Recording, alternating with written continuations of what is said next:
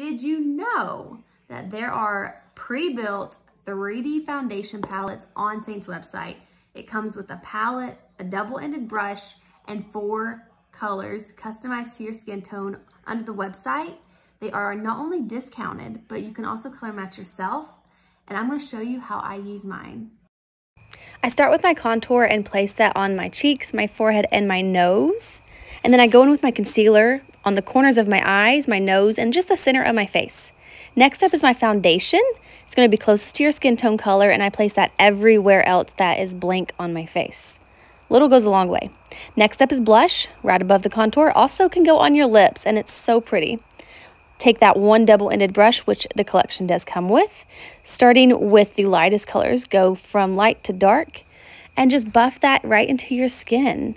I do spray setting spray on my brush, and that way it helps everything blend smooth, plus it helps it last all day.